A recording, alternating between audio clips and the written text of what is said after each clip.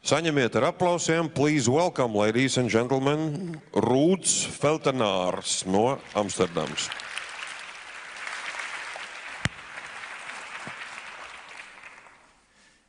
Very good morning, ladies and gentlemen. I'm more than honored and pleased to be here in Riga and share with you a story about the future. About the future of society, about the future of our business, about the future of us and the future of you and you and you. But you have now the advantage that you know my name, and I have the disadvantage that I don't know who you are, what your name is. So that's a huge disadvantage. So I would like to solve that instantly in 10 seconds. So my question to you is to rise all for 10 seconds. Please stand up for 10 seconds so that we can dissolve this disbalance in having each other's name. What the meaning is now, for the next 15 seconds, I'm going to count to 3, and at 3 you take a very, very, very deep breath, something like this. And then at 3 you shout as loud as you can your first name, then your surname, and then nice to meet you. Something like that. It's a bit odd, but it's going to be more odd over the next 45 minutes. So here we go. 1, 2, 3.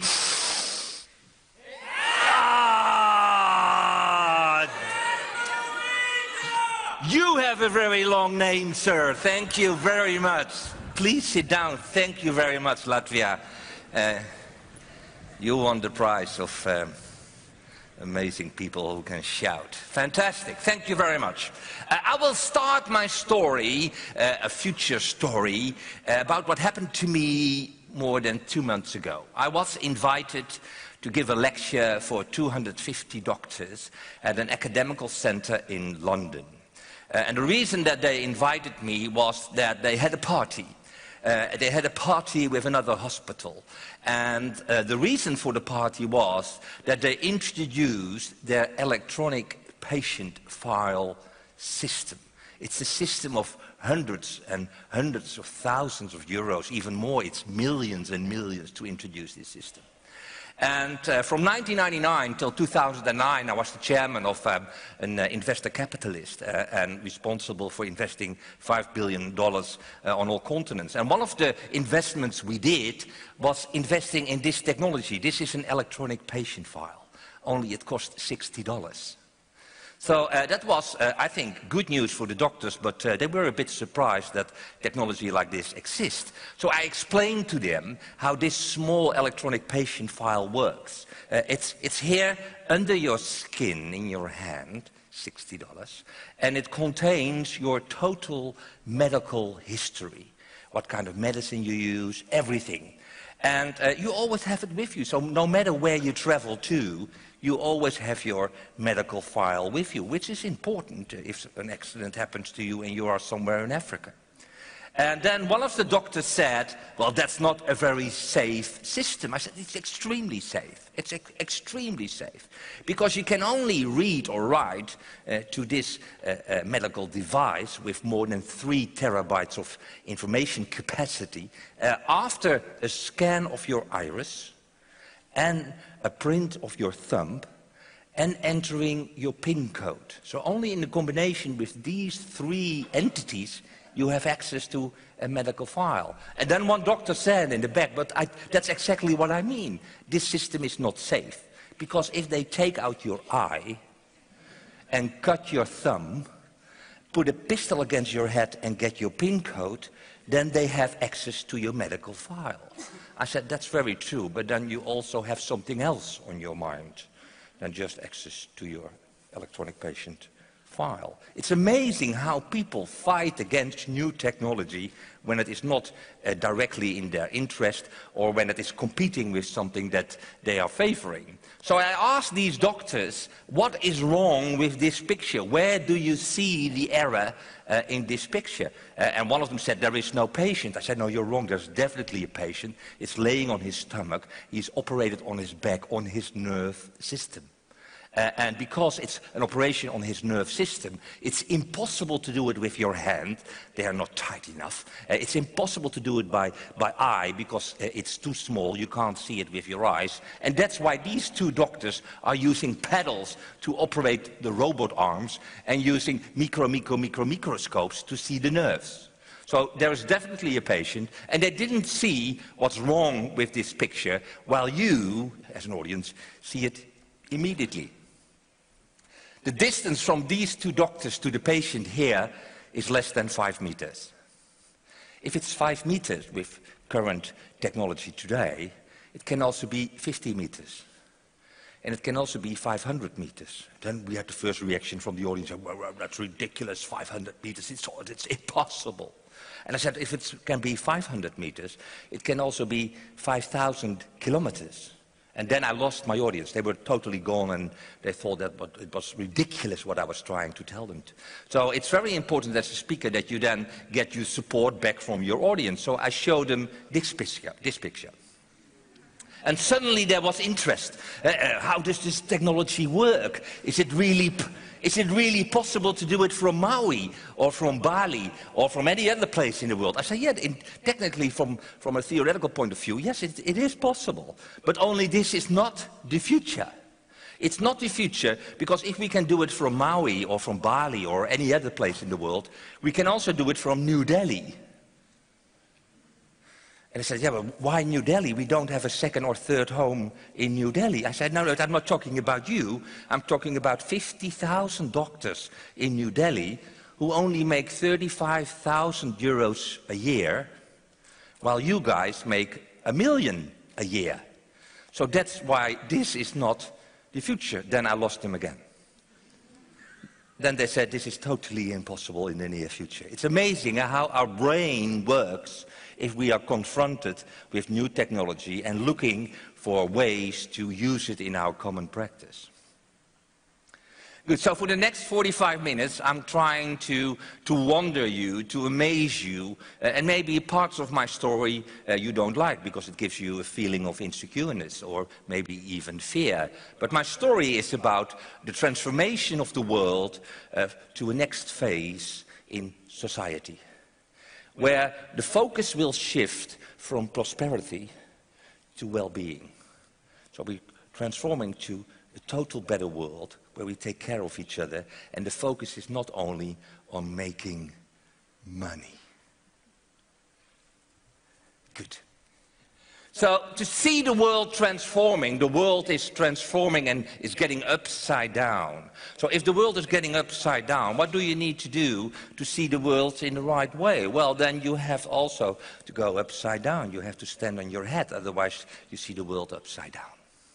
So I asked the board of Holland Casino, by the way, this is a good exercise. If you think this is an ignorant Maasai warrior in Africa with a big hole in his ear, then you are not turned upside down. This is an example of hands-free calling, only in a different way. So you have to look at the world upside down. And I asked the board of directors of Holland Casino, who invited me to do a workshop last year, and their biggest question was, do we need to go online? And I needed to answer that question in a full day. Can you imagine? A full day answering the question, should we go online as a casino in 2014? You can answer that in 5 minutes. So my biggest concern was, how get me through the day just with this question? And then I asked them, what kind of company do you see here? And they didn't see it, what you see immediately. And you see that this is a casino. And they didn't see it because in their mind, the casino is a building with a lot of people and roulette tables. But that's not what they see here. But you see immediately that this is a casino because the guy here on the iPad is playing blackjack. The guy on the iPhone is playing roulette. The guy with the Apple computer is creating his own gamble game, which will be in a store within an hour and for sale for 99 cents. The guy with the cigarette just lost all his money and is thinking how I'm going to tell my mother. And the guy with the drinking coffee, he is not 18, so he's not in a position to gamble.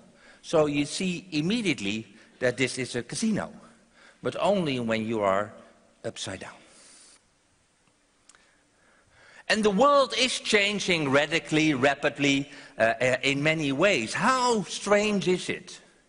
If I told you, let's say, a year ago, or 10 years ago, even better, if I told you 10 years ago that there will be a taxi firm, Uber, making a lot of money with a value, or market value, of $80 billion, who has no taxis and no taxi drivers. Would you believe me then, 10 years ago, that that's the situation? Probably not. Probably not. Or that the world's biggest accommodation provider, who provides 400,000 sleeps a night, Airbnb, doesn't own accommodations. Would you believe that 10 years ago? It's twice time bigger as Hilton. And in Hilton, 165,000 people are working to accommodate 200,000 sleeps a day. And with Airbnb, only 425 people are working to accommodate 400,000 sleeps a night. Isn't that amazing? Is the world not changing in a dramatical way, in a way that we can imagine? Do you know that the world's fastest growing bank, Society One, it's an Australian bank, it's the world's fastest growing bank, doesn't have any money? It's a peer-to-peer lending platform. Entrepreneurs lending money to other entrepreneurs. Individuals lending money to other individuals. That's what the bank is doing, only this is not a bank, this is a corporation of people and businesses lending each other money. The fastest growing bank in the world has no money itself. That is what's happening outside. Maybe not here in Latvia, although I saw many examples of fantastic innovations in this country. It's even more odd when you look at, for example, Philips Lighting. Philips Lighting create bulbs, lamps. And the lamps, excuse me, and the lamps burn for 500 to 1,000 hours and then they bust. Then they are not operating any longer. It's a sort of Volkswagen software in it. And the lamps for 500 to 1,000 hours are done replaced. So what we buy from Philips is a lamp, but it's not what we need. We don't need a lamp. What we need, the added value of Philips, is light. What we need is light, but we buy a lamp and close an electricity contract with a provider. So what we need is not what we buy. That's an important thing to look at businesses in the future. What is the customer really buying? Is it buying your product? Is it buying your service? Or is it buying your service or product and the added value created by it? And what might be the substitute of that product or service in the near future? So now, huge architect agents and huge real estate owners over all the world, huge companies with owning millions and millions of square meters on offices, said to Philips, we're not going to buy lamps anymore, and we're not going to close any electricity contracts. What we buy from you is light. We buy from you 2 million lumen a month. And if you need to deliver lamps and electricity to give us lumen, light, that's up to you. So now we buy not a product, we buy a service. And you say, well, that's not very weird. It is. Because what's happening in this shift, in this transformation from a product to a service, Philips now suddenly has an interest in building lamps that doesn't burn for 1,000 hours, but it creates now lamps that burns for 20,000 hours. Because it's in their interest. And Miele, who is a producer of washing machines, doesn't create washing machines that remains for 8 years. Now, as they are delivered as a service, you don't have to pay for the machine, only you pay for every time you use it, $1 or whatever. They start creating washing machines that remains for 25 years. Because it's in their interest to deliver a product that remains as long as possible. Because then they make more money. So what we buy is the product, is the value that we really need. And we pay per use. And it has huge impact on the business model, and it has also fantastic impact on sustainability and footprint. Because if a washing machine now is still working after 20 years instead of 5 years, or a lamp remains for 20 years instead of 1,000 hours, we need less resources from Earth to create the value we need. Huge positive impact on footprint, on climate, and on environment. Just by swapping the purpose of your added value from ownership to service. So the question for you is, what is the added value you deliver? Is that your product, or is that something value behind your product? Kodak was not selling a camera or something in the camera to take pictures. Kodak was selling a device to record memories. That was the product we bought. And then when that product, when that added value was delivered by a phone, it meant the end of the camera. So we were not buying cameras, we were buying a device to record memories. We were not buying CDs, we were buying listening to music.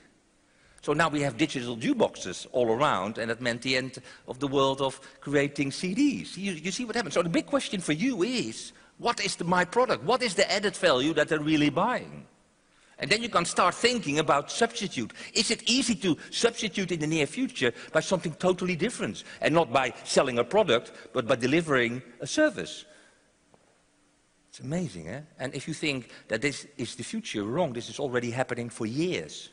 It didn't infect you maybe today, but it will definitely infect you over the next coming years.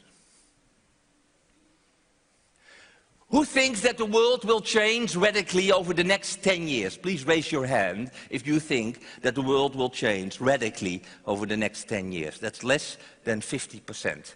So the one who says, well, what is radically? If you don't give a definition of radically, I can't answer this question.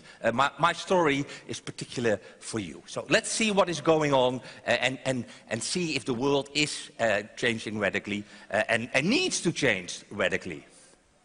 Who is following the world of teleportation? Anybody here has some knowledge of teleportation?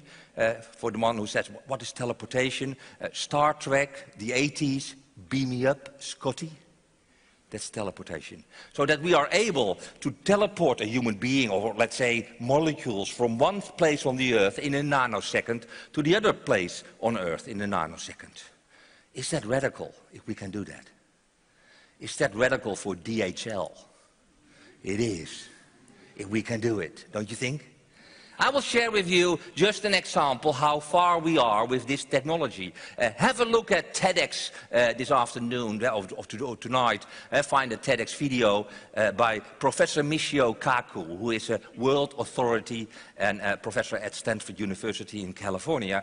And this video will tell you that we are already able, it costs a lot of money, but that we are already capable of teleporting complex molecules from one place on the Earth to another place on the Earth in a nanosecond. This Jacob Cohen genes are complex molecules, which means that if you forget the price you have to pay to do so, that we can teleport from a stock somewhere to my replicator at home if it's payable. Genes, I just fit size 36. Of course, I doesn't fit 36, and it is teleported straight back in stock at the shop. We already are able to do so. And you might say this is not radical, but then you have to give it some more thoughts. It's just a matter of time that this kind of technology will become affordable for everybody, and then it will change the world radically, and that will happen in the next 10 years. So if we look at the transformation of the world to a next phase of society where there will be a better world than we have today, you must understand that there are two main drivers beyond this transformation. One, and I will give you examples, are exponential technologies. I will give you more examples of technologies who are already here and are radically changing the world. And the other driver, the other big driver, are a couple of crises in our systems, in our entities, in our institutes. And I start with that, so that you understand that the pain and the insecurity and the sadness in this crisis is what we need to transform to the next phase of society. We have a couple of crises, huge crises, we are facing for the next decades. And I divide them in three categories. One is the world of the ecological crisis, climate and environment. The other is an economic environment where we have created a world that's not dealing with the interest of all people. And the third is a spiritual crisis. I'll give you examples of all three. Let's start here with what I call the environmental crisis or the ecological crisis. If we have, let's say here, our 7.5 billion people who are living in the world at the current moment, 7.5 billion people. And if you see how we consume and produce stuff and how we extract resources from Earth, with 7.5 billion people, we extract from the Earth 150 of resources, while the Earth is only creating 100 a year. So for the past decades, we are stealing a lot from Earth, and it cannot speed up with what we need. And if you see how much we pollute on toxic and CO2 emission, the world, the atmosphere, the oceans can deal with 100, but what we pollute is 170, with 7.5 billion people. That's how we live today in the Western world. If you think that can continue for decades, you're wrong and naive, because nature is already sending invoices. And that's what they're talking about in Paris at this very moment. So if you see how we live here in Latvia, in the Netherlands, in England, in America, and if everybody in the world, if 7.5 billion people start living like you and the Dutch people and the English and the France and the Germans, if everybody in the world would consume like we do, the world offers space on resources for 1.5 billion people. So currently, if we start consuming all the same, 7.5 billion, we need 5 planets. That's where we are in 2015. If we all start living like the people from Rwanda, the Earth will have enough space for 15 billion people. But nobody wants to live like the people from Rwanda. Even the people from Rwanda. Right? So that's an ecological crisis, and we're going to deal with that over the next decades, and that will transform the world to a new phase in our society. Otherwise, we can't resolve it.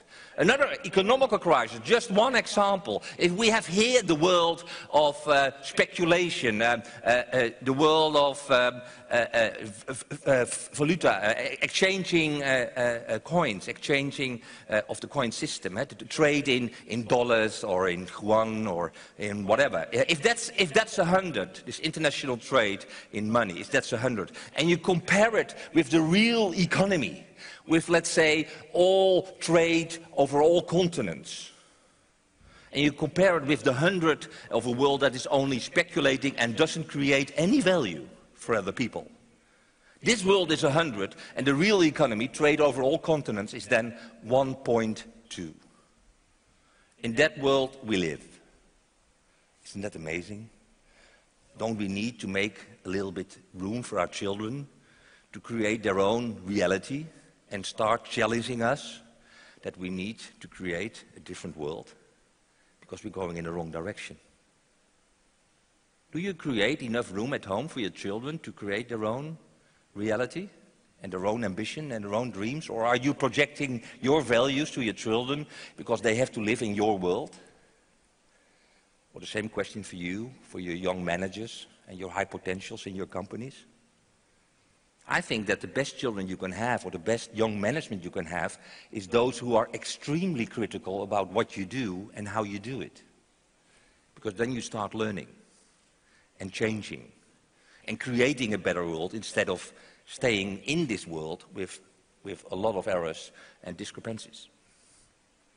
And if you look also at the spiritual crisis, that's another reason why we need to transform to the other world. I'll give you some examples. If you look at Europe, and you look at the world of suicide among kids between 4 and 14 years old, then suicide is the death cause #1 among kids between 4 and 14. So more kids between 4 and 14 are dying than due to accidents or illnesses. What do we in our society that this is happening? Why do we have people, planet, profit, people, planet, purpose, people, planet, performance? That this is the result for our children. What do we wrong? If you look at people who has a burnout today, I'm talking about a spiritual crisis. If you look at people who has a burnout, 1/3 of the people who has a burnout is younger than 30 years. What do we wrong in our companies? Why are we managing our companies through spreadsheets and key performance indicators?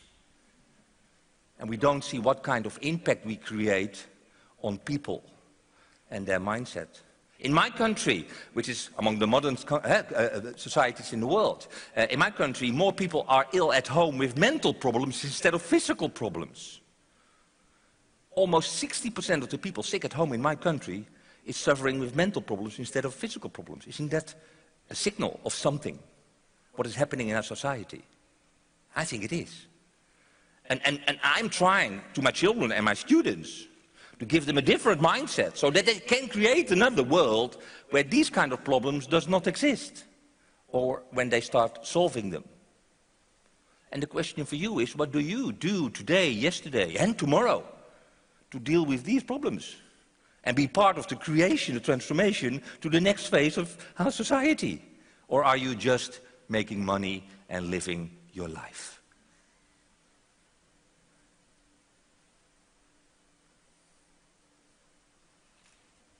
So the elite, the economical elite has managed us, has led us to a state of organized irresponsibility. And they create outdated, old solutions for huge new challenges. So what is going on, and I'm sure that it's also something you feel here in Latvia. What there is going on is that something is dying, something is ending. And what is dying and what is ending is a society where bigger is better, where having is better than sharing, and where maximize me is the norm. That world is ending. That world is dying.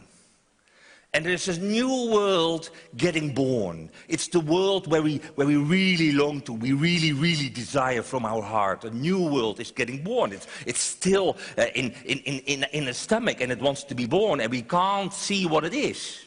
But it is the future, and the future wants to become manifest through you and your children.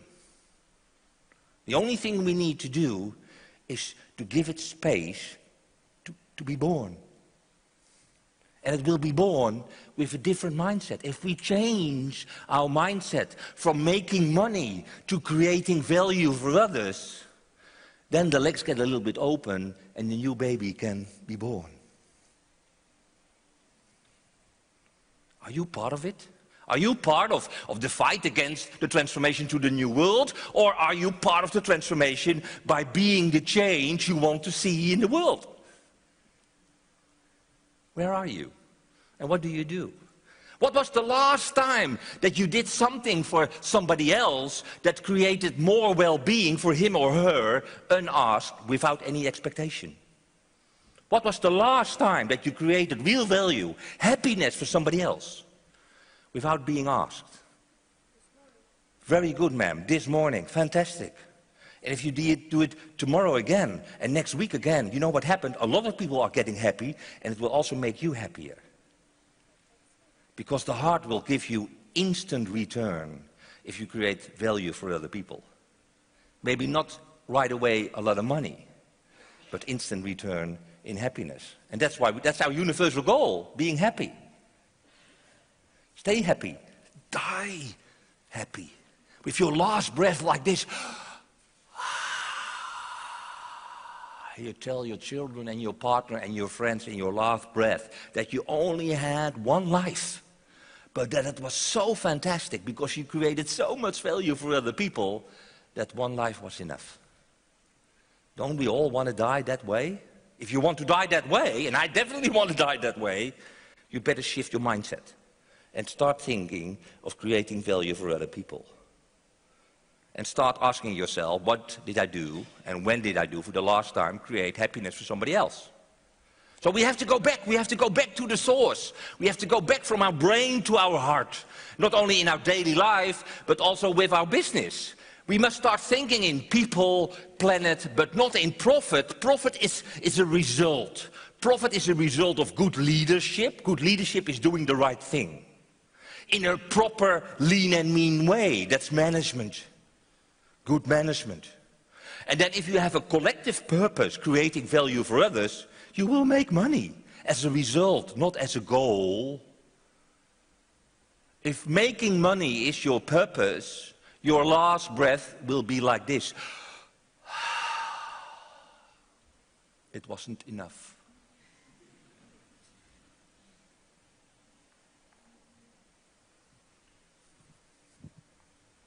So the real 3 Ps are people, planet, purpose, creating value for others by your business.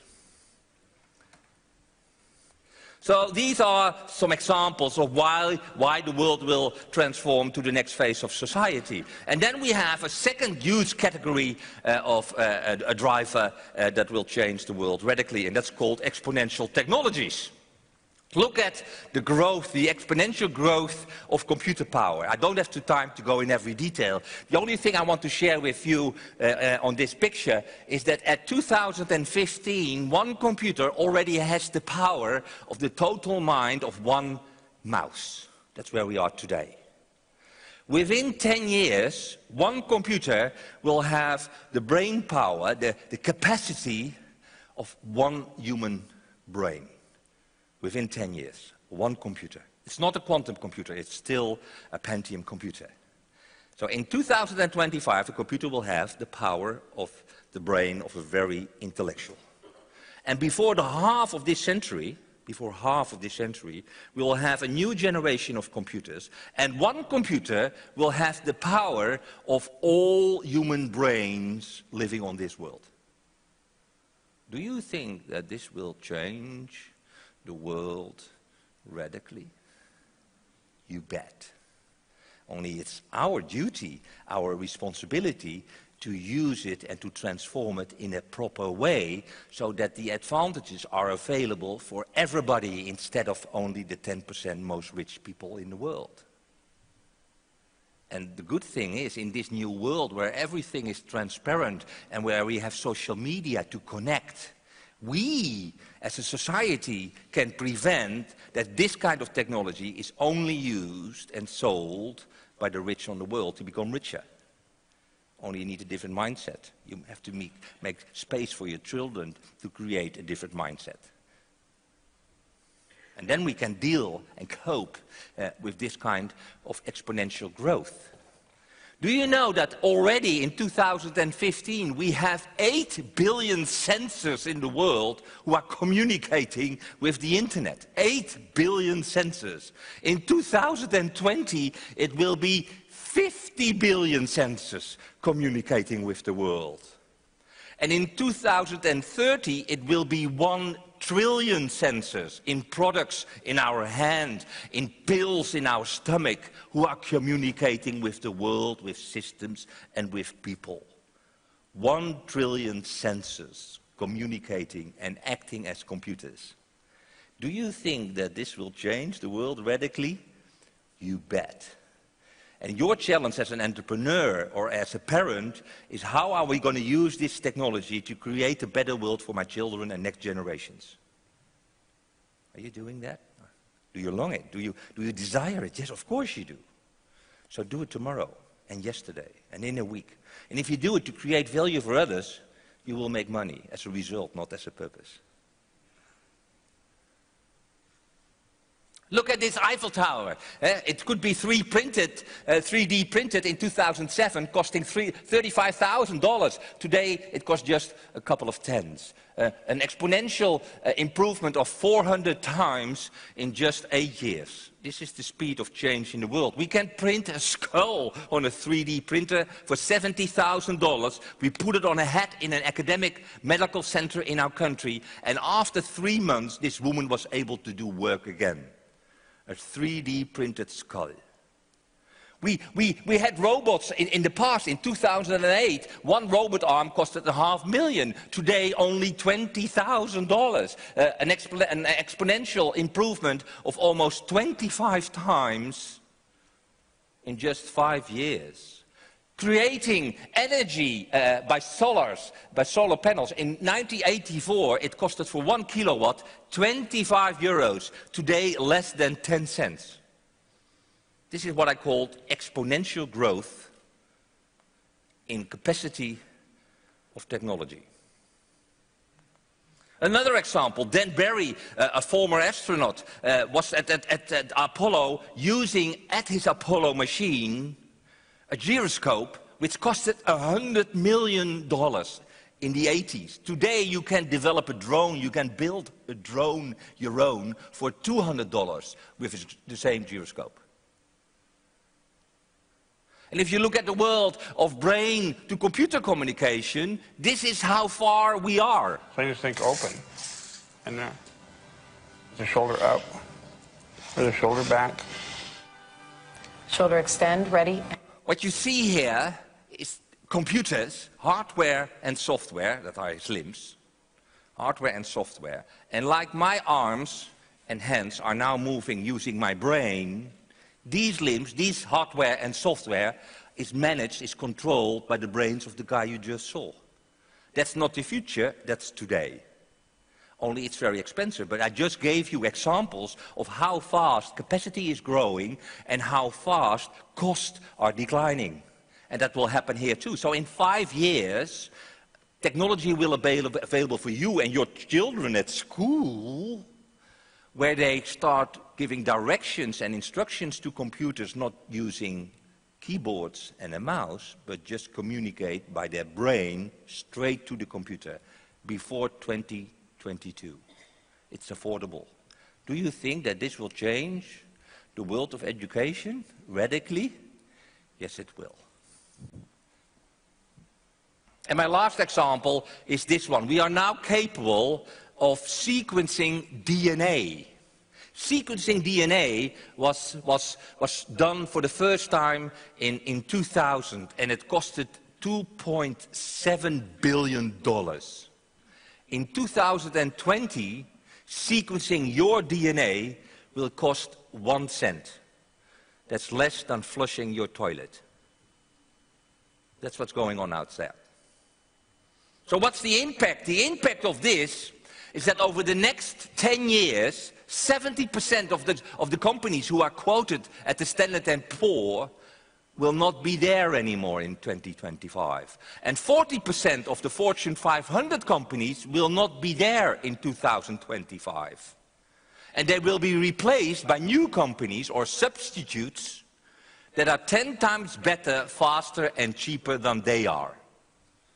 So your challenge is, how do I become 10 times cheaper, better and faster so that I can survive the average life of a company, which is in 2020, 8 years. If you download the presentation, you will see 10 elements, 10 characteristics of an exponential organization who might be your competitor and doing your work 10 times faster, cheaper and better. So I finalized my story. I finalized my story of the transformation to the next phase of society by sharing with you my vision that we are in the middle of a technology revolution which creates a lot of disruption. And the good thing about this is that it invites us to create a new way of thinking. I gave you some examples of a new way of thinking about what do you produce, what do you create, and what is the real value of it. And can it be transformed to a service so that you can stay in business because products will get out of fashion? It's all about having access to and sharing instead of owning. And this creates an evolution to the next phase. It gives us a new way of living, and then we can evolve over the next 2-3 generations to an improved quality of life for billions and billions of people who don't have any perspective at the moment. And the good thing is that profound forces today, like exponential technologies I shared with you, do-it-yourself innovators in a garage, crowdsourcing and crowdfunding, and new emerging markets. Over the next 25 years, 3 billion people will get access to the internet and will get access to academic education. which means that if they start thinking about innovation in their garage, we will have much, much, much more innovators than we have today. And your country, with a high potential and a lot of academic people, and with your next generations also access to universities, means that you can become one of the best innovators in the world. Only you need a different mindset. Swap from making money to creating value. And if you look at the best exponential organizations today, they all share one characteristic, and that is that they have a profound purpose, which is creating value for others. They have a massive transformative purpose. Look at the mission statement of Cisco, shaping the future of internet by creating incredible value and chances for our customers, employees, investors and partners within our ecosystem. Fantastic. But if you translate it to a profound purpose, which I did for them, it means connecting everybody, everything, everywhere, at all times. You see the difference? You feel the difference of what their added value is. And the only thing you need to find, for you as an individual and for your business, is a profound purpose, the answer at the why question. Not what and how, but an answer for the why question. And if you have found an answer for the why question, you must realize that nothing changes unless you involve yourself in the change you want to see in the world. This is a nice saying done by Gandhi. And then one tips, which are maybe a little odd to close my presentation. If you look at exponential and successful organizations, there was an investigation among stock-quoted companies with a value higher than $10 billion, an investigation of 6 years. And what they found out is that corporates, big corporates, with a domination of men only in the top, had a value of 25% less than companies where also women were on the board. I'm not telling you that you should hire more women in top positions. The only thing I share with you is that the company who does create more value and has a higher quotation, higher value on the stock exchange. 25% more if you have females on your board. Isn't it amazing? I advised yesterday a huge company in our country, not yesterday, the day before, IHC, which is one of the bigger builders of sea ships. I advised them, first I asked them, how many people in top positions are younger than 30? And I asked it to the top 100 of the company. None. Everybody in the top function at that company was older than 35. No one was 25. So what I advised them is find, and there's a company of 7,000 people, find 50 brilliant people not older than 25 in your companies and connect everybody, one individual of 25, to one of your leaders. And do reverse mentoring. And ask the older guy with all the experience to transform his experience to the youngster and invite the youngster to share his view on the world and knowledge about new technology to the older guy who is still living in the time of dinosaurs. And I've seen companies where they have reverse mentoring, where a guy from 25 or a girl from 25 is working together with a guy from 55, and there is no hierarchical difference between them. They help each other, they are soulmates, and they learn from each other. Just very simple things that you can implement tomorrow in your company. So I close my presentation with a famous saying of Dr. Seuss. And Dr. Seuss writes book for children. Today you are you.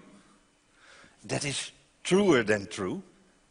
There is no one alive who is youer than you.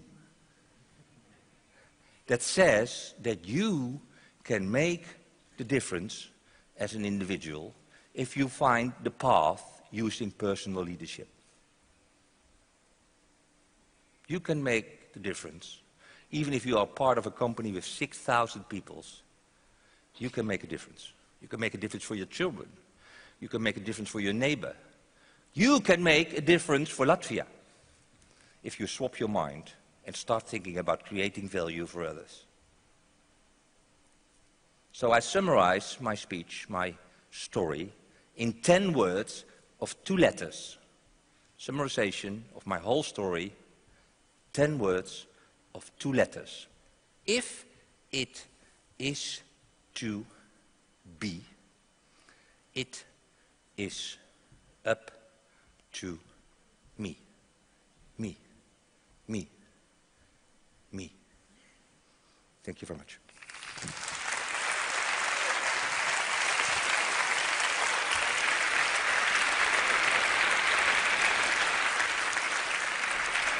Thanks a lot, Ruud.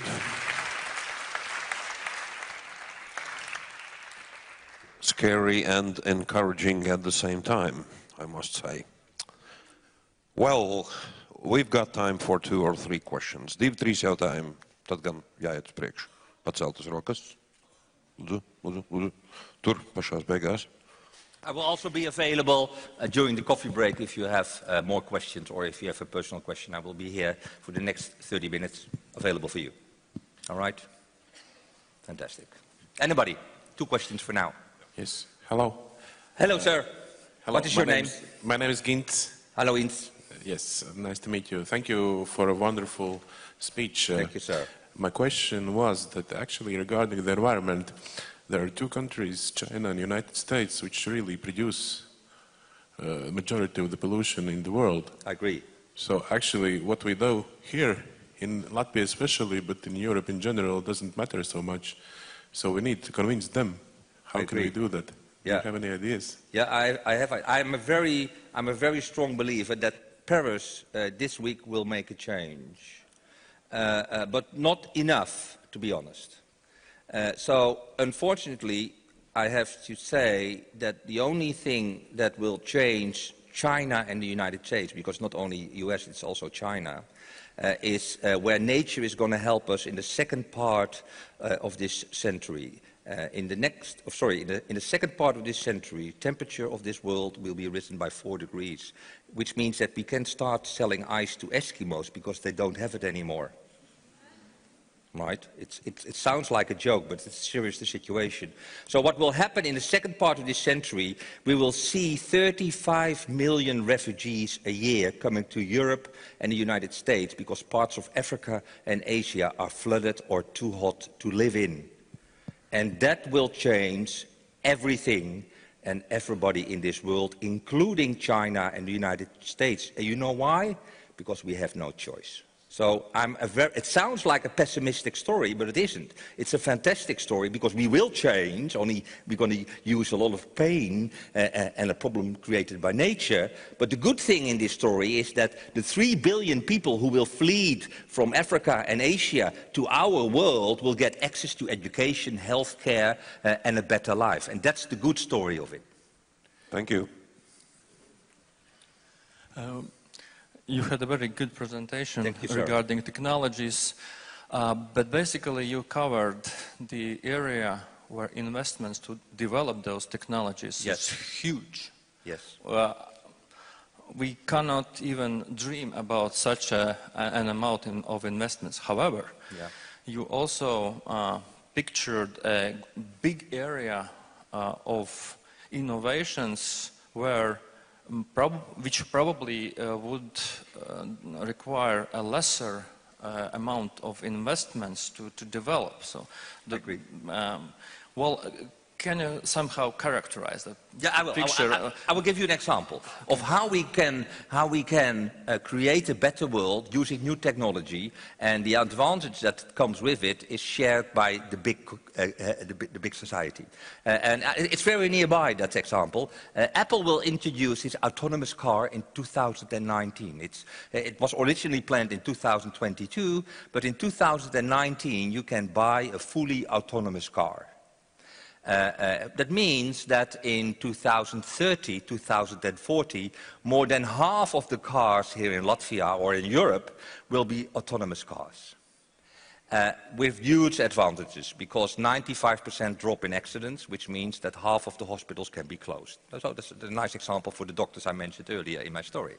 But the big challenge we have here is how do we finance, let's say, millions of cars in Latvia, which are autonomous cars. You don't need to own a car anymore, because there's always one available out there. As soon as you push a button on your iPhone, there's a car waiting for you, asking, where do you want me to bring you to?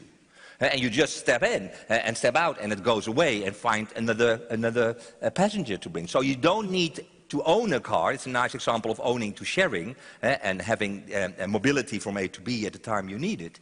And in this world, sir, we need to find a financial institute, what is today called a bank. And a bank needs to transform not to a financial institute, but it needs to transform to a facilitator of evolution. And as a facilitator of evolution, you can cope with 3% result on invested capital. So that if we create, let's say, a corporation called the Latvia Autonomous Car Corporation, owned by all Latvians, financed by a bank who is now a facilitator of evolution, you can finance new technology. And if it makes more money than the 3% we give back to the facilitator of evolution, we can use that money to increase the network or start investing in other areas. So it's a mindset of banks, of you as a society, to create an entity that deals with the interest of society, instead of that this kind of technology is only making more money for the guys in Silicon Valley.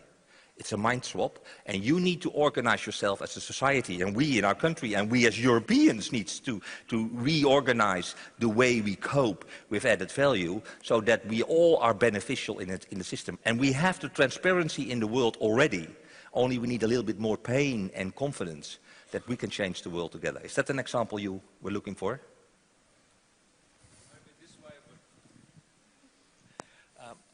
I more was looking forward to see some technological areas, but what you mentioned it's also worth considering. However, as much as I understand in investment things and money, if an organization is taking outside money, it's responsible according to law, and it has to report to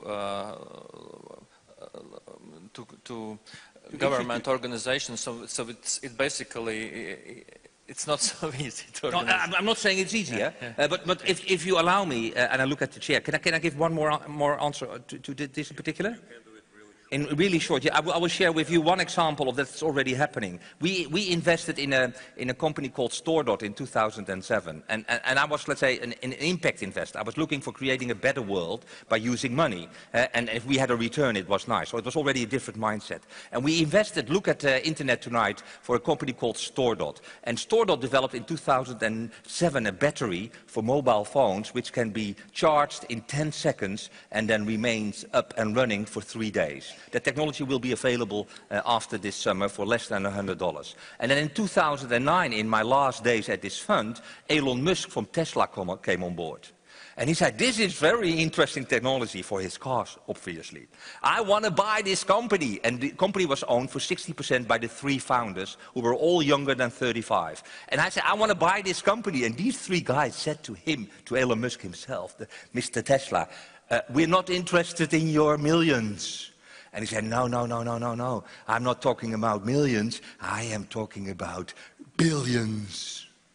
And these 3 youngsters said, we are not interested in your billions, sir, because this technology must be available for BMW, for Mercedes, and also for other industries, because we are here to create a better world and not to make a lot of money. It's already happening.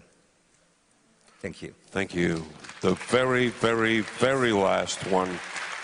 I hate to say that. Lūdzu. Hello, Ruud. Hello. I'm Igor. Thank you for the lecture. It's a very strong lecture, in my opinion.